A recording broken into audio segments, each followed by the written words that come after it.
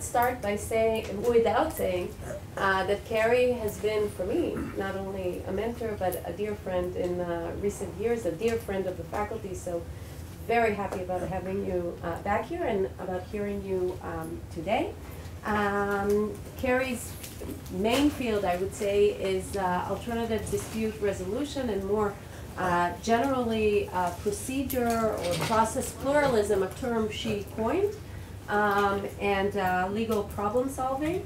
And in this field, she is not only a founder, as she, I think, states modestly in her resume, but probably the founder. In one of her articles, she wrote about the mothers and fathers of the field. So for me, Carrie is a mother of the field. And she has been a faculty member of UCLA, Georgetown, now at UCI Davis, UCI Irvine, sorry, as well, and has written over 150 articles, leading books in the field, and in her research has not only focused on dispute resolution, but is also focused on legal education, which is our topic today, and legal ethics, and legal feminism, and legal theory more generally.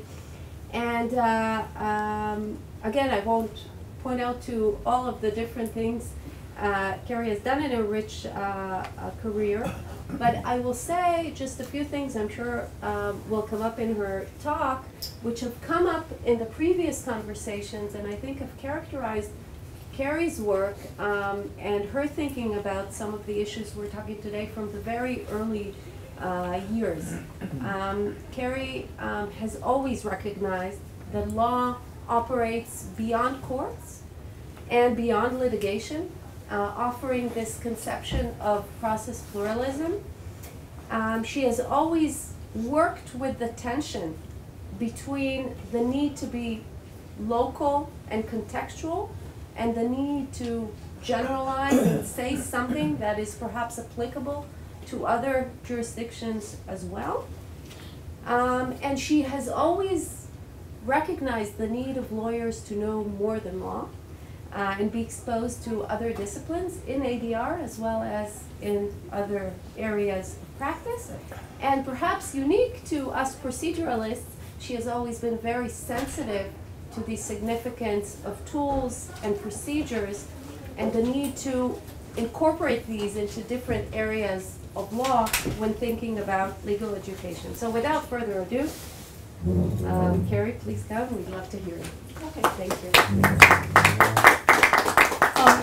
So I'm hoping not to take up too much time because we're supposed to have a conversation. Let me just start. These slides are actually prepared because in the last 2 years I've been doing a lot of keynoting at conferences on globalization of legal education. So some of these slides come from a conference that I went to in Australia in December where I was the keynote speaker. And you should know the Australians actually have an organization that is empirically studying legal education. So the title is Legal Education, Questions We're Afraid to Ask. We actually have much less research on what makes good legal education than many other places, and Australia has actually been a leader about that. As I said this morning, I just want to preface these remarks by saying I've taught in 26 countries. So a lot of the issues that came up this morning are representative of issues that are being faced in some parts of the world and not others. So to the extent we're trying to figure out what's good for Haifa and good for Israel, I want to take up too much time with American examples because I actually have a rich experience from lots of other countries, and it might be useful for us to talk about what works in different settings. So technology, what I'm going to do very quickly in these slides is talk briefly about the history of legal education. I call them the 6 bangs of legal education. I have participated, by my count, in 10 different legal reform movements in legal education in the United States. I'll get to that in a moment. But what's going on right now, when we're having these conversations in the United States, is University of California, Irvine, we've been talking to a lot of venture capitalists in our region of the world, and our new dean is looking at a number of different purposes, one of them being, and this would be good for Haifa too, she wants us to be the AI center of American legal education. So we're talking to a lot of folks with a lot of money to finance artificial intelligence and the law. So, question to the students. Is this cause of action, or is there an app for that? And I might just mention that one way to teach this, my other institution, I'm still in the Georgetown faculty. At Georgetown, we every year now have a Justice Hackathon. And the students are designing apps for access to justice. And it's been going on for about 5 years. And much of this, if you want to go look it up, much of what I'm going to say is available on the web in various forms or other. But students compete to develop apps for access to justice, immigration law, family law, encounters with the police. This is Washington, D.C. And the students are attempting to figure out how to create descriptions of information about the law for lay people. And so one of the questions that's going to happen, since I am, as Orna mentioned, a legal ethicist, when we form an artificial intelligence center, one of the questions is, what's the ethics of access to justice when it goes online? That's Orna's field. That's the mother of ODR over there, who's brought me in, kicking and screaming into the modern world, because I was some, face-to-face dispute resolution person, and I am now a student of Orna's and of online dispute resolution. But I've been engaged to deal with some of the ethical questions in the use of aggregative justice and logarithms and algorithms and people making decisions on the basis of things other than individual people's facts. So as I say here, I've been a witness to at least 10 different legal education reforms in my life. The clinical education, I was the founder of the Penn Clinical Program that Anita referenced earlier. I was one of the founders of Critical Legal Studies in the United States. I wish I was still a card-carrying member, but there's no organization anymore. Legal feminism. I was actually part of the first group that put the first critical race conference together at UCLA some years ago.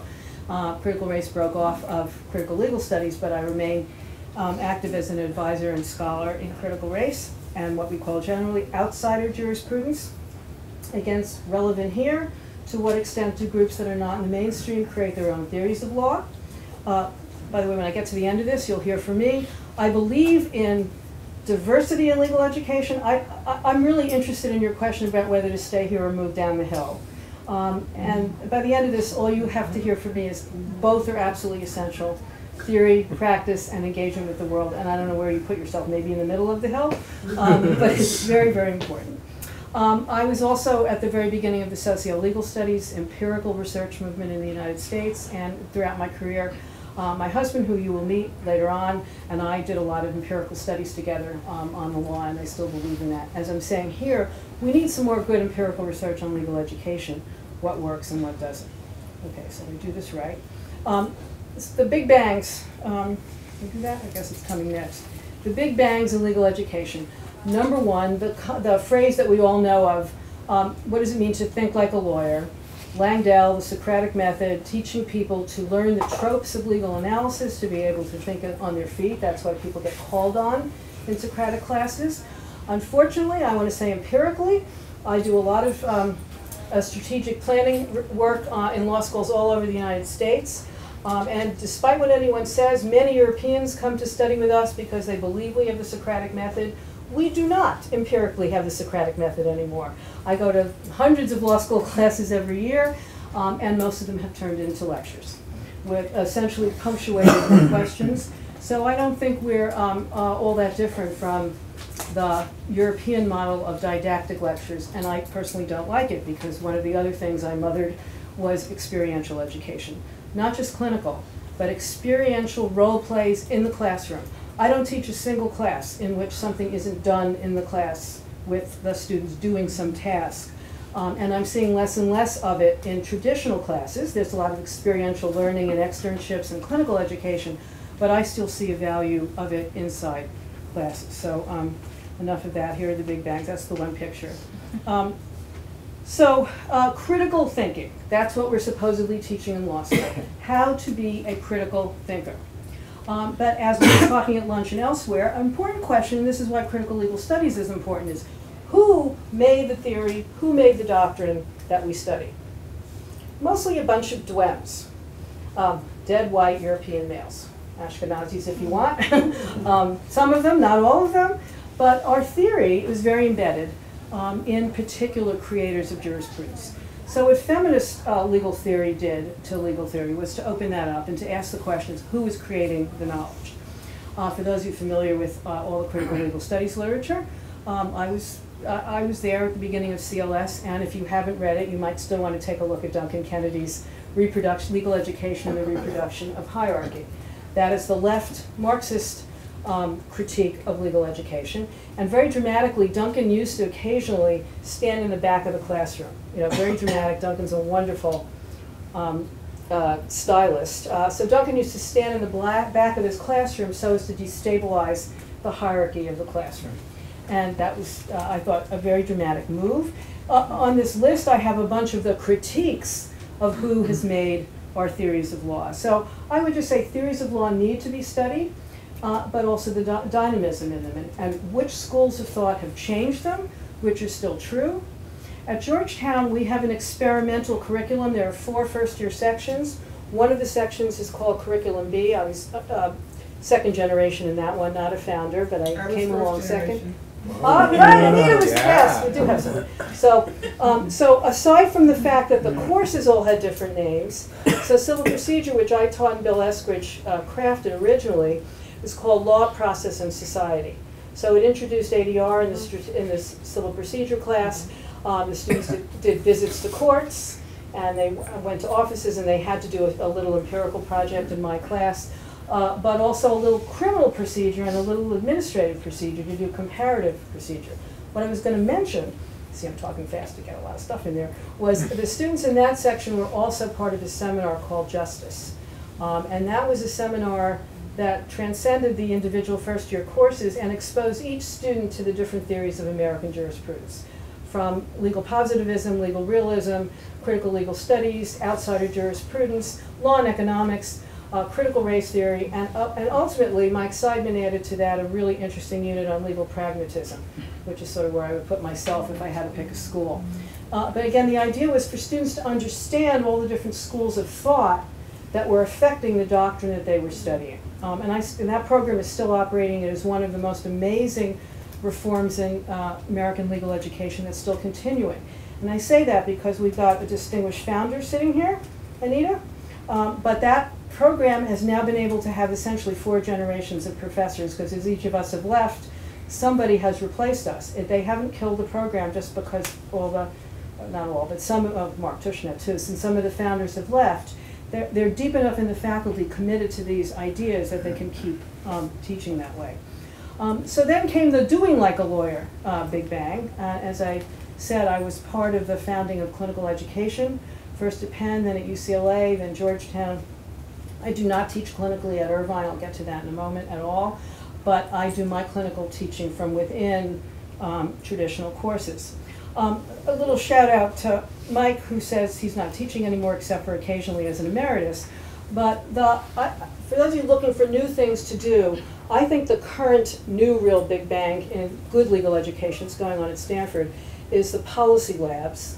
Mike described his. I teach in 2 of those every year. I fly up to do a couple of classes in dispute system design, which is a course, a seminar in what are the practical issues around designing dispute systems. So the course has done things like dispute systems for family court in Northern California, some online stuff, many international projects. I think the last time I was in this room, I actually talked about my transitional justice work in a lot of different countries, and the dispute system design course also focuses on crafting post-conflict transitional systems. So, and that course wonderfully has a lot of LLM students from all over the world in it at Stanford, and I've also taught it in Australia. So that kind of course, when you have people in Australia from the whole Pacific Rim and people from other countries, so it's culturally interesting. They learn what we would call American ADR systems theory, but then it is applied in context, depending on what's going on. Harvard Law School, for those of you who don't know, has put into place in their J term a mandatory problem-solving course for all of their first-year students. And again, the idea is you can get all of these. The cases are all available on the Harvard website. It took years. I taught at Harvard about 15 years ago when they were first starting this. So they've created some very, very complex case studies that transcend, as we heard this morning, lots of different subject areas. And the students are in working groups like, you wouldn't be surprised to hear from Harvard, like a Harvard Business School case method. They get the facts, and the students have to go out 1Ls, research the law, come up with different plans, and then review them in seminars with professors and teaching assistants. What we get out of the doing like a lawyer, facts matter. So we have to learn other skills, fact investigation, interviewing. Feelings matter. How people feel about their cases matter. When I teach negotiation for many years at UCLA, I had real people playing the clients with the same set of facts. What was important about that? My students learned that when they interviewed clients about what they wanted, with the same facts, people have different preferences, right? This is a law and economics concept. Different utilities, different things matter to them, and so different clients would make different choices when asked by lawyers, what should I do in this case? It teaches the students that problem solving is very fact and context dependent, and that when you use canned facts too often and everybody thinks there's a right answer or there's the only way to do it, again, that teaches a very narrow, almost doctrinal form of thinking as opposed to more creative problem solving, which would meet the particular tailored needs of the parties. Again, the question here is, I say ultimately for all legal education a balance. Some of what I've described is deductive learning and some of it is inductive learning. And in my own view, every legal education needs to be balanced. It needs to have some place for students to learn how to deduce things from given principles and other places where they learn how to induce what is a good decision, a good problem solve, a good solution to a problem based on what they learn while they're working on the problem. Okay, Big Bang number 4. For us, that was then Watergate. I just watched the movie Mark Phelps. That was the Deep Throat movie. For those of you who don't know, every American law student now is required to take legal ethics. Why? 1973, I just finished law school, Watergate, and you may or may not remember John Dean was testifying, and he came with a little list of names, and the Congressional Committee said, John Dean, you've got this name starred, and that name starred, and that one's not starred. What's the difference between the stars and the non-stars? Anybody remember what John Dean said? See, it's how I teach. Nobody gets to just sit there. And I just heard the podcast about the Nixon affair, but no, I don't think. You don't know? Does anybody know? So Ehrlichman didn't have a star. Haldeman did not have a star. John Mitchell, who went to my high school, right near where Donald Trump grew up, over meals, I'll tell you, my husband and I grew up with Donald Trump, so we'll tell you stories about that later. The stars, John Dean noticed, connoted the lawyers that were involved in the cover-up. And out of that very dramatic testimony, the American Bar Association's response the following year was to put mandatory legal education, legal ethics education into the accreditation standards for all law schools. Now again, empirical question. Do we think that people, just because they take a legal ethics course, are going to be any more ethical than people that don't? I don't think so, to the extent that I've looked at the data, and my former colleague Rick Abel has done some great empirical studies of lawyers that have been disciplined. Not so clear there's a relationship between education and behavior, but there still is a belief that we can educate people to behave differently. And so the question I would have now is, when we think about what makes a good lawyer and a good person, what besides formally learning the rules of the profession would be good educational models for teaching people to be good people? And again, I would prefer to do that in a problem-solving context, to give people, and you do that, to give people ethical dilemmas and then talk to them about what they would do. So online dispute resolution is one place where that's coming up, but lots of other places. I'm going to just slip through this. I'm happy to send my slides to any of you who want them. I won't have time to talk. So the next Big Bang, which I've also been a founder of, not originally, where's David? William Twining was actually one of the founders of globalization of legal education in a wonderful way. So for those of you who haven't read any William Twining, you should read William Twining, because William's argument is globalization occurs at many levels, and it's been very important to me, speaking back to what Orna said about the global and the local. So William Twining grew up in Africa and then taught all kinds of other places, and he talks about transnational as being both multinational, and that's the Jessup idea of all the gaps between international law and state law, but also extremely local. So think about it. Here we are in a place with many, many Muslims. Islam is a transnational phenomenon. It transcends countries. So when I was teaching in the program I'm about to describe to you, my favorite program ever, the Center for Transnational Legal Studies, which is a program I ran in London on behalf of Georgetown and 24 other law schools. Hebrew University was our partner. And we've been trying to get some of the other Israeli law schools to join. We had students from 24 different legal systems studying trans-systemically, studying multiple systems in the same classroom. It's the best teaching I ever did in my life. Every course was co-taught, where the idea was, they don't always accomplish it, taught by 2 professors, a common law professor and a civil law professor. And I took a course in Sharia law myself. I audited. The other good thing about this program was the professors could learn from each other. And so I knew, this much, now I know that much, but I know what I don't know, and that's the most important thing. And so the idea was to have an engaged classroom with students and professors that were from different systems learning the law together. And William Twining came to lecture for us every once in a while, and so did a lot of other local, by local I mean both British and European scholars would come and do special lectures on top of all of that. And the idea was for the students to learn from each other. And since I'm here, I have to say what my very favorite moment was. The inspiration for me to get involved in this program, as some of you know, my parents were German refugees from World War II into the United States, but I grew up in a very New York City, typical culture, diverse, rich world. On the first week of the first program, CTLS opened in 2008, and we had a global practice exercise which I wrote, which was used for about 10 years, to put the students immediately into a practice exercise. The exercise was an international arbitration problem. And so they were all different students from different countries working together, and many of the students would come over to me and say, I'm really nervous. English is my 4th language. And I don't know how I'm going to do against the Americans, the Canadians, the Australians, the Singaporeans. Who else did we have that spoke English? And the Israelis who were pretty good at it. And of course, in my little small group, the best student, he's become my son. I don't have any kids of my own. I adopt my children, my students of my children, was a young student from Torino. And English was, in fact, his 4th language.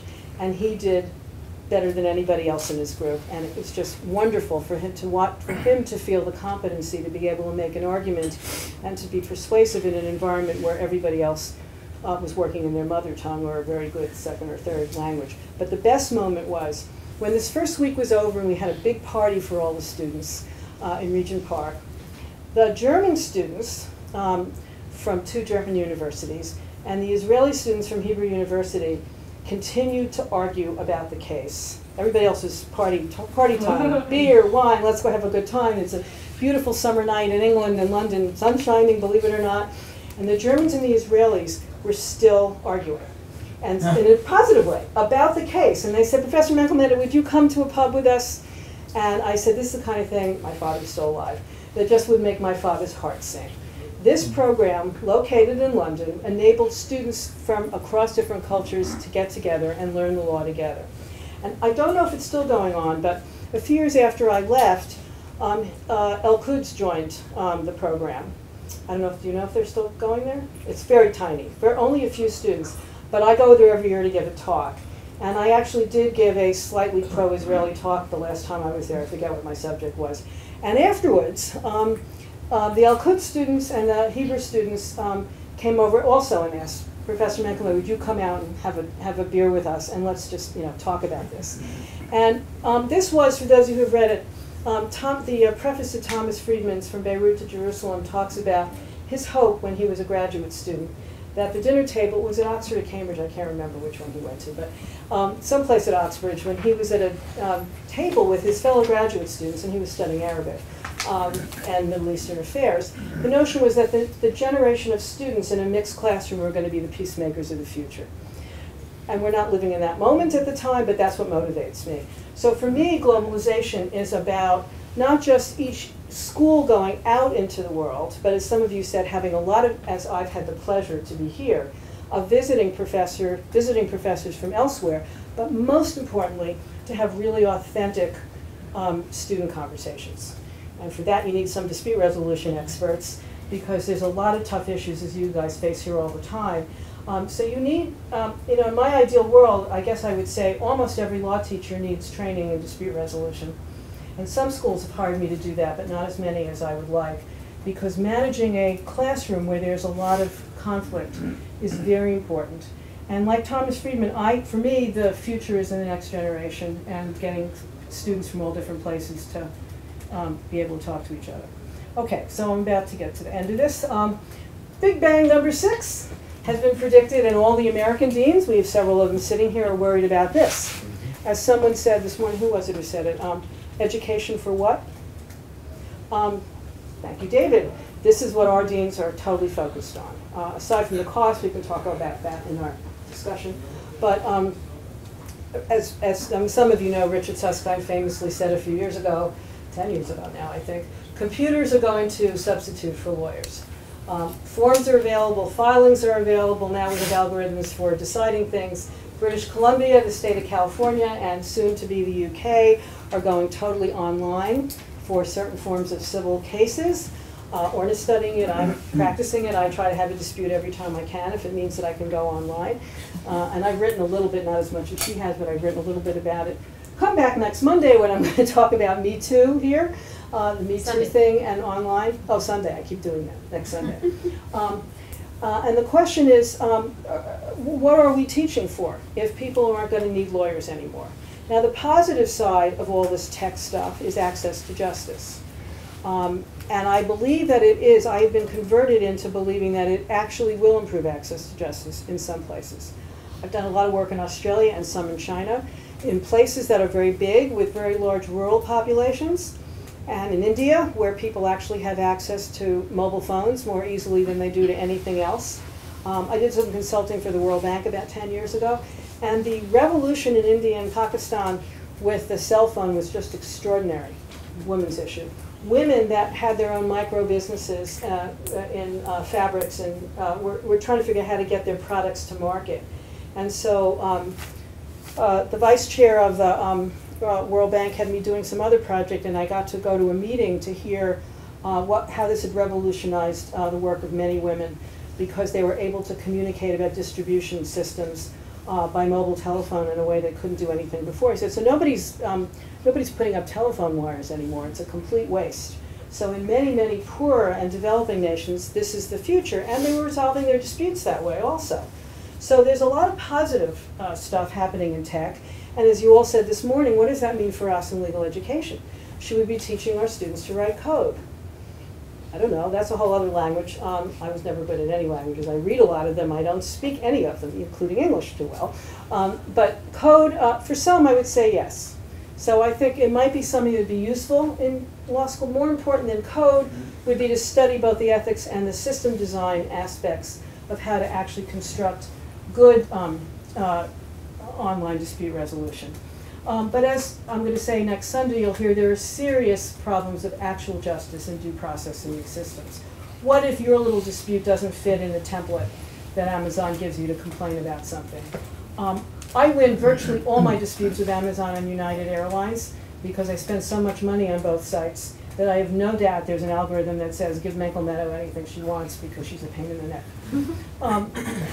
So my critique of the end of lawyers is, it's an argument that Richard Susskind has made. I've never found it particularly believable. I don't think we will get eliminated as human beings embodied in trying to get justice. But I do think we should think about what Wayne Gretzky, the hockey player, said. A good hockey player plays to where the puck is going, not where it's been. So part of what we're talking about in these few days is to imagine the future of legal education and the future needs of the profession, and then figure out how do we plan for how do we get there. And there's very important aspects to techno-lawyering. You heard about big data this morning. Big data mining, e-discovery, all those sorts of things need to be taught. Our civil procedure teachers are teaching e-discovery, not me. I don't teach civil procedure anymore. I did for many years. Hung up my procedure hat. But there are a whole bunch of legal issues for which techno-lawyering will never substitute. Big issues that our countries, both of them, face right now. Migration, immigration, family law, discrimination, individual personal situations where people don't want just money from Amazon or United Airlines or a better seat. They want some catharsis. They want someone to say, I'm sorry, and a lot of that's going on in the Me Too movement.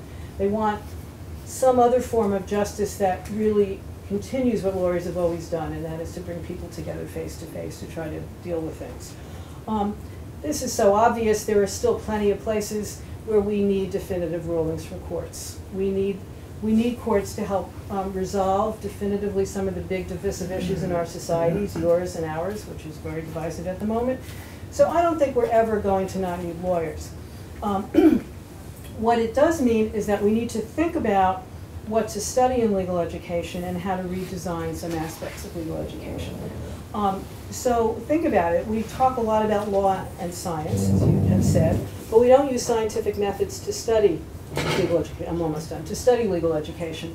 And so I've been encouraging my students, certainly a lot of the LLMs that I have from all over the world, to try to design empirical studies, to actually study what's working in legal education and what's not. And as I would say, as a pluralist, not just in process but in everything, some methods work better for some students and some work better for others. And some methods are better for some subject matters and not for others. Practice isn't uniform, the needs of students are not uniform, so we ought to have a lot of pluralism.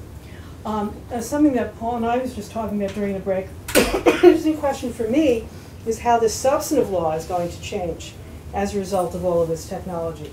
What's a contract? What's a compensable injury in tort? What's property? All of these very basic doctrinal subjects that we all have in our first year themselves are going to change as a result of both simplification of online forms, but also the way individuals think about these things. And as I've said often, there aren't only two bodies to a dispute, there's almost always more. Insurance companies, family members, employees, how do we think about them? I won't bore you with all this. These are legal empirical issues. How do we actually study legal education? That's what that one's about. Finally, I'm just going to say these are my thoughts to spark our discussion, to see what other people think about these issues. As Oren mentioned, I love the idea of the university court. It makes me think my brother was a doctor, and when he was in training, I put on a white coat and I followed him around to watch how he was teaching his students. To what extent, to what extent do we have anything to learn from medical education that we haven't done? And here are my thoughts. Like medical education, a core of only 1 or 2 years of the same subject for every law student. There's something about being a doctor, about being a lawyer, about being a dentist, about being an engineer, as my father was. But there's some core body of knowledge and ethics and values that everyone who calls themselves that kind of professional should share in common. Next, but then I would add probably a lot more specialization than we have now. So we have certificate programs, we have joint degrees, but I think even your basic law student ought to begin to major in something the way we do in our undergraduate studies in the United States. To feel practice ready or competent in something, whatever it is. That thing's probably going to change in 10 or 20 years. But for a student to come out and feel not only that they're a lawyer, but they are an intellectual property lawyer, or they're a dispute resolution expert, or they're going to be a real estate lawyer, or they're going to be a discrimination and civil rights lawyer, so that they can really feel like they are some kind of adjectival lawyer, will enhance their sense of professional competence. So I say a little bit more into deep dives, more specialized courses, and courses that do things in different ways. And then I'll end right here. I have other slides, I'm going to stop. I think the tech challenge to legal education is very important, and I think we need it. And I also want to say, not too much. Because I have it up there on the slide, the best academic paper I ever heard in my whole life, years ago when I was teaching women's studies at UCLA, was somebody who studied the use of new technologies at every stage of human history. The printing press. What's the first use of printing press, everyone? Bible. That's what you were all taught, the Bible, right? No, Not it's a guide true. how to use the printing. Pardon? It's a guide how to use the printing Yeah. machine. And before the printing press, cave paintings. Computers. What was the first use? It's up there. Computer. Pornography. Actually, the first cave paintings were pornography. And the printing press, you've all, like me, learned that it was the Bible, but not true. Actually, there was much bigger market in pornography. So this academic paper that I heard many years ago actually traced the use of every single transformation in technology. And I only mention that to you to say that technology can be used for good or ill. We have to have it, absolutely, in legal education. We need to think about how it's going to enhance learning, and we also need courses in thinking about when is technology potentially problematic and bad. So we can't avoid technology. We are going to have to think about how to teach it.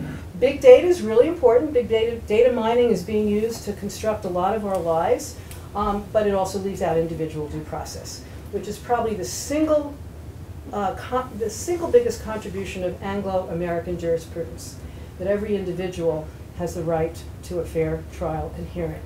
And that's something we as lawyers have given the world, and I think we shouldn't lose sight of it, but that lawyers will enact that in lots of different ways. So I have a lot more up there. I'm going to stop. So questions, comments? We should have a clap. This was intended really to get us to talk about some of these ideas or other ideas. So I was Yes, very interested got in the tension between teaching how marginalized communities, minorities are conceptualizing and thinking of law, and mainstream doctrinal like tort law, property law, and so forth. My experience as a dean, I don't know if Polly Oren is experiencing the same, that actually, you may offer let's say an elective course about feminism, but not mainstream feminism. So if you take Israel, for example, so above what we know from Gilligan and McKinnon and Fraser, we have sort of a body of knowledge about feminism produced by Israeli feminists, like Mizrahi feminists, Orthodox feminists. So if I would offer an elective course about it, hire somebody to teach it as a young professor, he or she may do a wonderful job, but the number of enrolled students would be very, very low. And I think this is reflective of a much intrinsic tension in law faculties, in law schools, how you mitigate between the practical essence of teaching law, and they need to, later on they would like to clerk for a Supreme Court justice or a very prestigious law office on the one hand, and now you teach theories in a very rich way, which is not necessarily beneficial from a utilitarian perspective. Couple of answers. Number one answer I gave is the Georgetown program. Some course called Theories of Justice is mandatory. So when you see an elective that you think is important and nobody's taking it, or the people who are taking it are the ones that are already interested in it, this is very weird for a very liberal person. I believe in mandatoriness. That's why I said a core curriculum of 1 to 2 years that everybody has to take. And a theory or a jurisprudence course that would make everybody, the men and all the different schools of feminism, have to sit there and listen to feminist theories of law. Because as long as these things stay elective, they do tend to reflect selection bias in people who want to take them. So that would be one thing. And the second one would be to, as you just put it, Gotti, to have those theories brought to the ground. What difference do they make?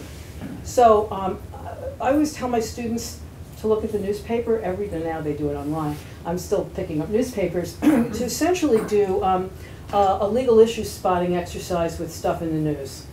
How would all the different feminist theories, could you give me something to talk about next Sunday in a different way, how would each of the feminist theories deal with the Me Too movement?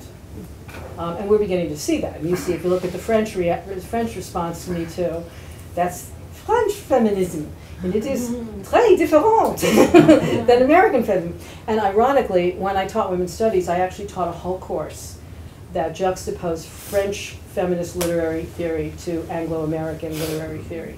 So, and so the first part of the course was reading all the theoreticians. The second part of the course was writing papers of literary criticism using either French theory or American theory to show what the impact would be.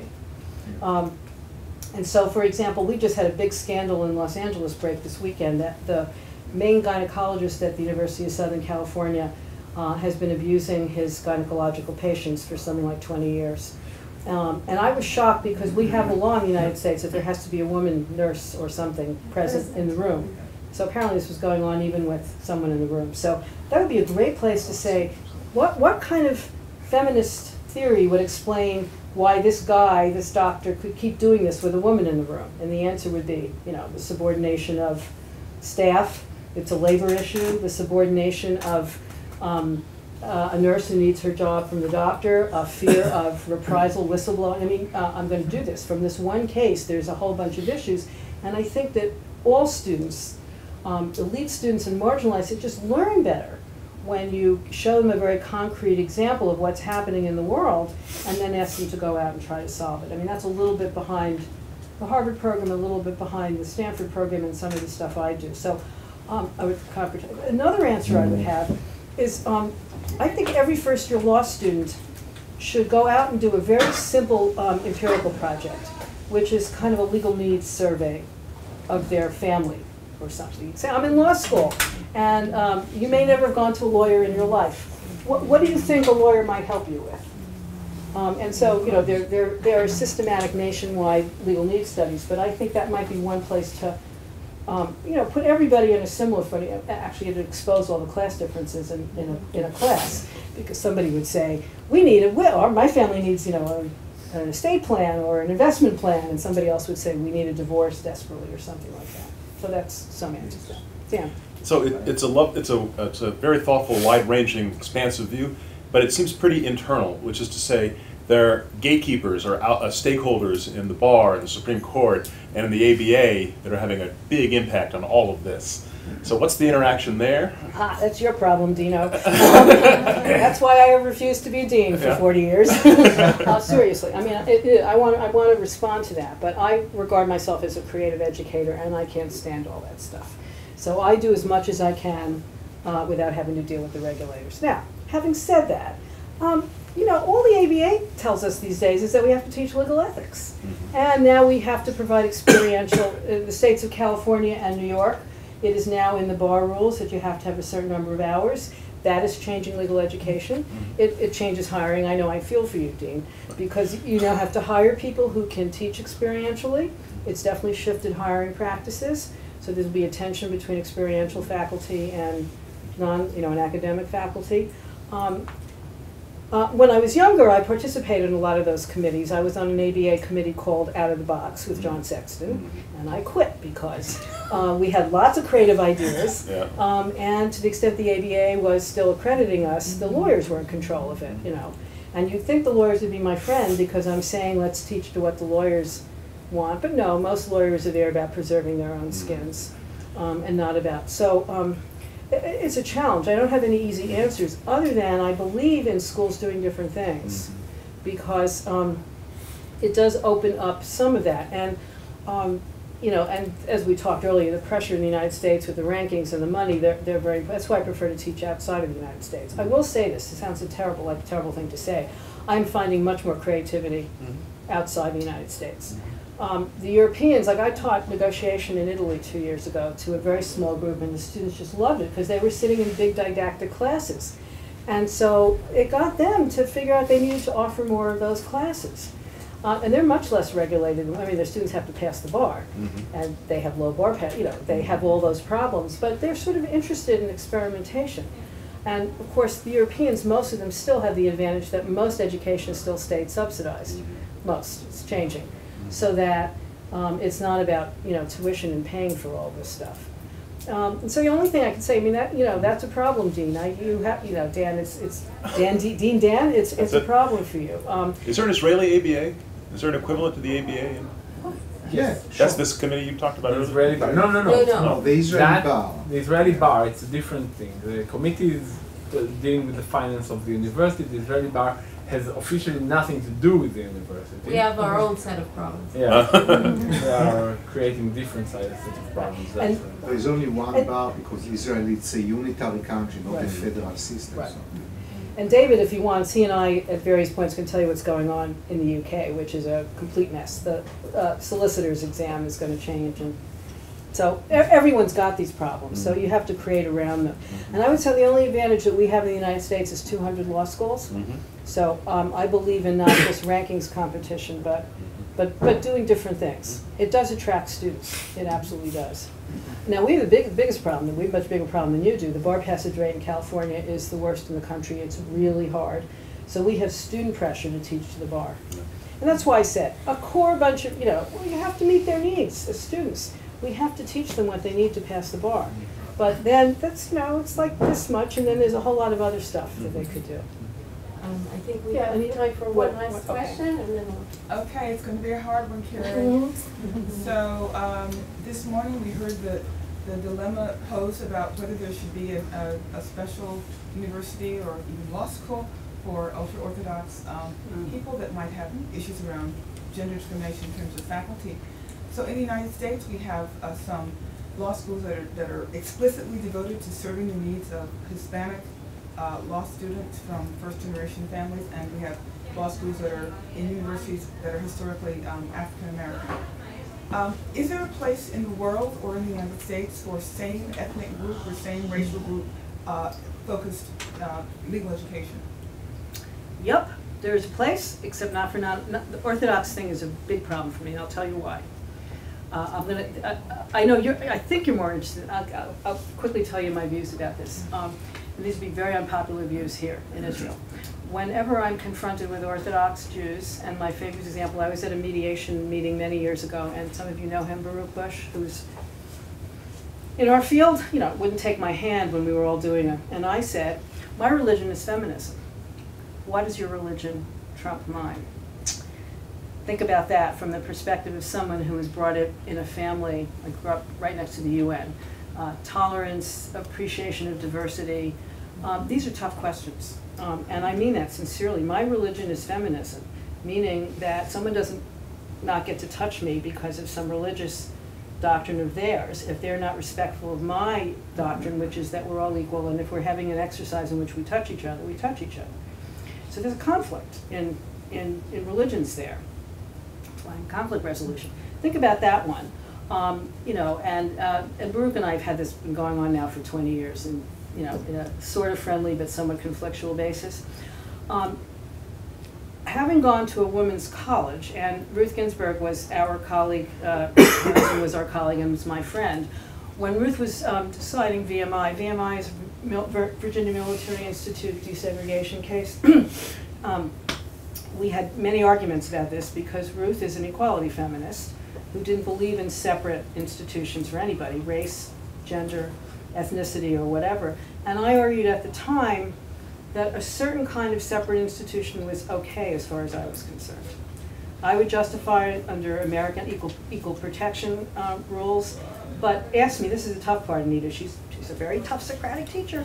Why am I drawing this distinction between an ultra-Orthodox school that wouldn't allow women teachers, and I have trouble with that, and I would fight against it, versus a same ethnicity, same race institution that might be, like the black high schools, and in my case, the women's college I went to.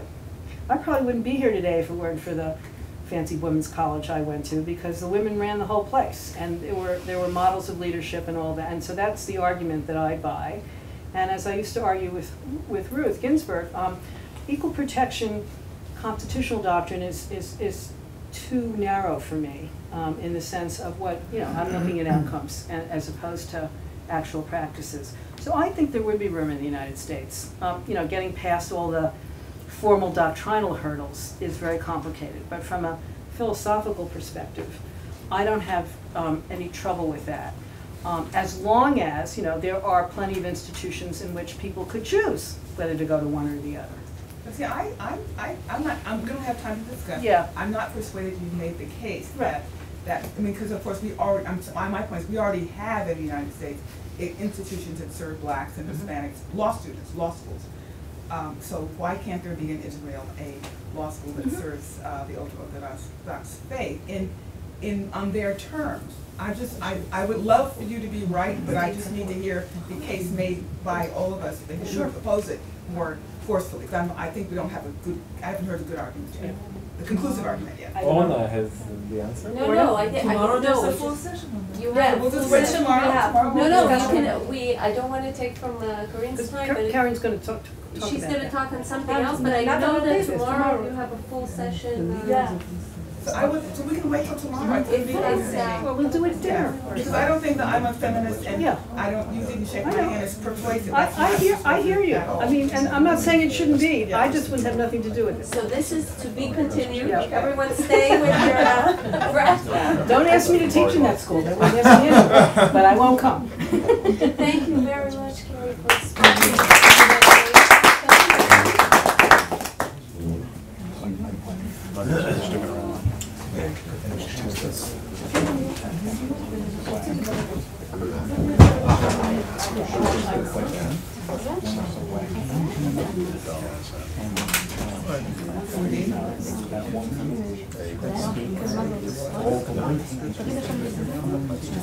Daughter's graduating fifth grade.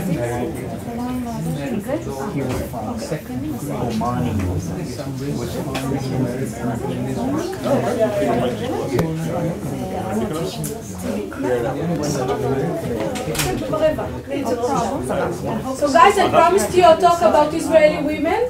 So I want to keep up to my promise. So I want to present to you today the backbone of the law of gendered citizenship in Israel. It's already customary to say that men become full members of the collective as warrior citizens through their active participation in the military as the highest form of civic virtue, whereas women become incorporated into the state mainly through the concept of reproductive citizenship. According to the conventional narratives, they say that Israeli women are continually drafted for compulsory maternal service as part of their national mission. And indeed, Israel is famous for its obsession with procreation. We are called a reproductive empire, and we allow and subsidize almost any assisted reproductive technology you can think of. Just to give you a sense, Israel was the first in the world to legalize surrogacy, and our law in this regard is among the most permissive in the world. But today, I would like to challenge this myth of compulsory motherhood or repronormativity, if you'd like, and show you that many bodies of law, I will have only time to focus on abortion law and child support law, those laws uniquely problematize our understanding of Jewish prenatalism and of the motherly role as a prerequisite for a substantive female citizenship. So, and what we're trying to show you is that feminists are wrong when they say that motherhood is perceived as the be-all and the end-all of Israeli women. It is because while the Jewish state does glorify some Jewish wombs, it also vilifies others. Those others it perceives, as others with a capital O. So let's start with abortion law. First, it will get interesting quickly. This is the only heavy. So, while we would expect Israel as an avowed pronatalist state to adopt a prohibitive abortion regime, Israel surprisingly crafted a selective regime that facilitates the termination of those pregnancies that the state deems unworthy.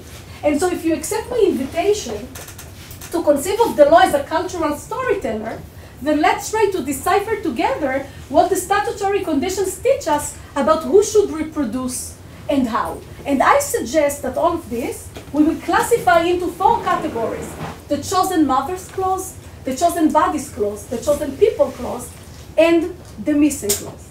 Now let's start. So, the chosen mothers clause. The state allows legal abortions for women it deems too young or too old to serve as good mothers, to do justice to the mission of producing and raising future normative citizens. Note that the law tellingly does not stipulate a minimum age, but rather resorts to the formula under the marriage age, which tells us volumes about the state desire for a potentially married mother within a traditional family structure. And indeed, the Israeli abortion law grants an immediate license to single women to undergo an abortion. And the law also considers, so this one we don't do. So the law also considers the relationship between the mother and the father invalidating abortion. And I suggest that this is because irresponsible pregnancies make us doubt on the legitimacy and the Jewishness of the child to be, and thus risking contamination of the Jewish demographic. For example, adulterous or incestuous conception would produce socially disabled offspring, children who cannot legally marry in Israel and who can only produce other defective offspring like themselves, so also marriage ineligibles. And this preoccupation with the identity of the parents and the legitimacy of the children is a recurring theme that is echoed in other bodies of law. For example, under surrogacy law, the surrogate mother must be both Jewish and unmarried so as to not jeopardize the purity of the child she is carrying. But the law is vicious because, you know, single women are only good as womb for rent for heterosexual couples. But while they are qualified to serve as incubators, they are not qualified to become mothers via surrogacy.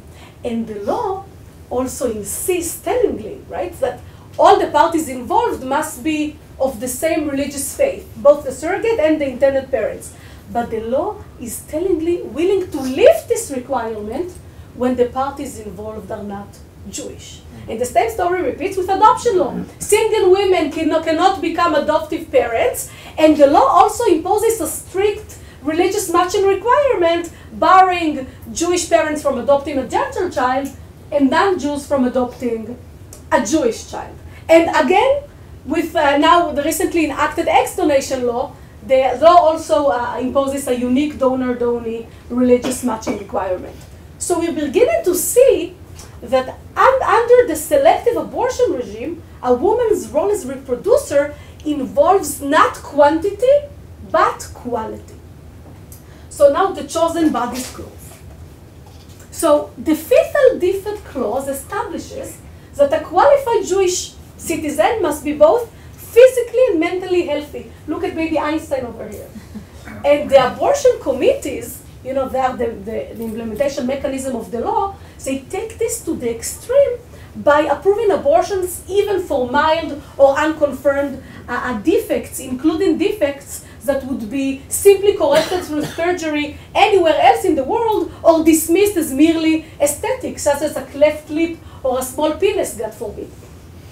And the Israeli obsession with procreation and with the perfect child has led to a series of world records. Israeli women undergo more pregnancy screenings and resort to abortion for minor defects more often than women anywhere in the world. We also set records for pre-pregnancy screenings, including genetic tests that are not performed anywhere in the world. Unfortunately, we also take the lead in abandoning disabled newborns in the hospital. But to me, what's interesting is the motivation behind all of these world records. And interestingly enough, sociologists found that Israeli Jewish women are powerfully socialized to view the health, normalcy, and appearance of their fetus as part of their maternal responsibility, as part of their national duty to protect society from deformed children. And social scientists could find no other place where a woman's failure to undergo, you know, the prenatal screenings and to abort a possibly defective fetus as a betrayal of good and normative motherhood that stigmatizes the woman as deviant. So now the chosen people clause. So I will mention only in passing what I call the chosen people clause, which incorporates the Israeli West Side Story because it was abolished. But let it be said that if the fetal defect clause regulates genetically unworthy lives, the now repealed socioeconomic laws regulated and monitored the reproduction of ethnic groups socially considered to be inferior.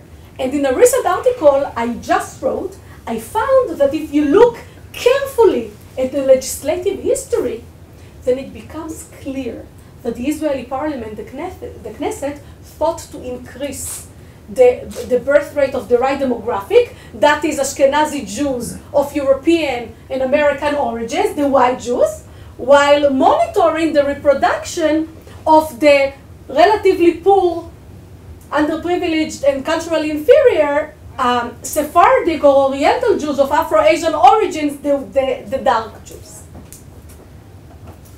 So, now the missing clause. So far we saw which criteria abortion law includes. But just as interesting are the criteria missing from the list of permissible factors. That's why I call it the missing clause. So now let's see what's the mission of the missing clause. So Israeli abortion law almost completely ignores the main points of controversy in other divorce regimes, meaning, viability, fetal age, the state of pregnancies, however you want to call it.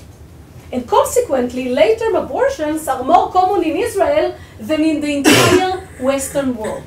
And I suggest that this policy derives from the same driving principle underlying, the entire abortion scheme that carefully sets down criteria for women and future citizens worthy of representing the nation. And so consequently, the timing of the abortion is relatively inconsequential because it's mainly the nature of both the woman and the pregnancy that the state cares about. So what happens is as follows.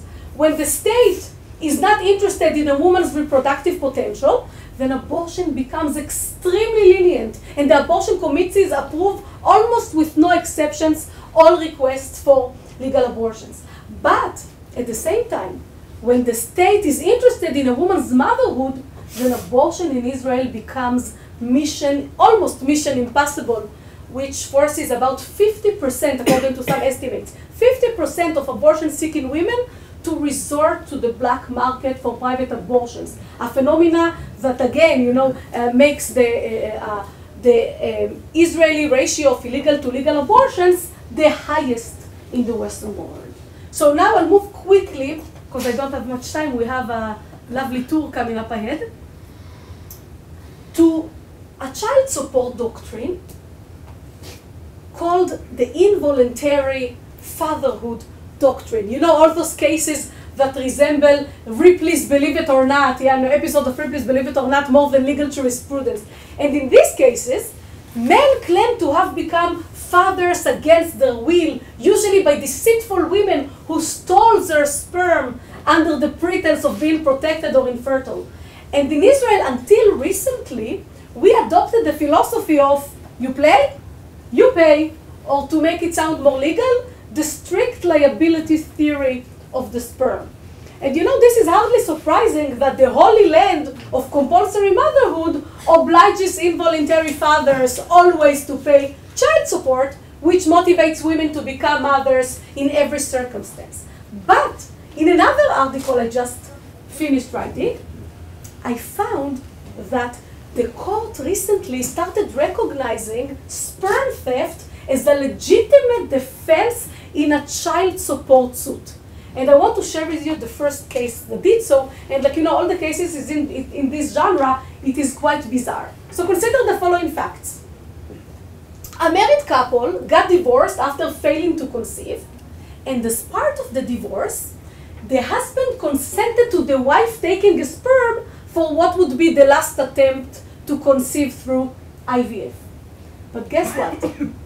The woman did not use the sperm in order to fertilize her own ova, but in order to fertilize the egg of a non-Jewish donor, which resulted in a baby girl that was born 11 months after the divorce. In the meantime, the father got remarried for the 5th time and had a son. And in a twist of fate, it so happened that both the son and the daughter ended up in the same kindergarten. And at some point, the teacher revealed to the father that his son's girlfriend was his child as well. They ended up in court, and guess what? Not only did the court exempt the wealthy father, he was wealthy, that's why he was able to get married for the 5th time. So the wealthy father from child support liability, but it also ordered the poor woman to pay a very high compensation in damages. And I ask, why was the quest for motherhood, why was the quest, it will become clear in a minute, why was the quest for motherhood suddenly insufficient for the court? And I suggest that this is because the court wanted to signal to Israeli women that their desire for motherhood may not be endorsed indiscriminately, and that being a Jewish mother is about quality, no less than it is about quantity. And so the woman in this case was penalized because her actions fragmented maternity into its gestational and genetic components and thus profoundly destabilized the determination of maternity in a legal system where eggs and wombs define religious and national identity. And so by taking or using the egg of a Gentile donor, the woman raised fundamental questions about whether the incorporation of a non-Jewish genetic material into the body of a Jewish woman changes what it means to be a Jew or an Israeli citizen. And so by penalizing the woman, the court most assuredly deterred other women from taking such a perverse pathway to single motherhood that jeopardizes the Jewishness of the child. That's why this is Santa Claus, right? The only thing I could think that was the opposite of Jewish. Like, and so what we see is that abortion law and child support law work in tandem to create a hierarchy of Jewish motherhood. When a woman is worthy, then motherhood becomes almost compulsory.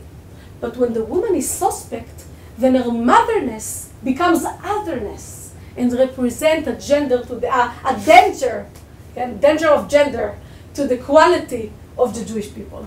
Thank you very much. So now we have a tour coming up ahead. Unfortunately, we don't have time for questions, but you'll get to see me so much. So anyway, we can talk, and discuss, because we have, what time is it? 3:16. Okay, so we are late. Okay, in Israel it's okay to be late, but we have a lovely tour ahead of us. So we now need to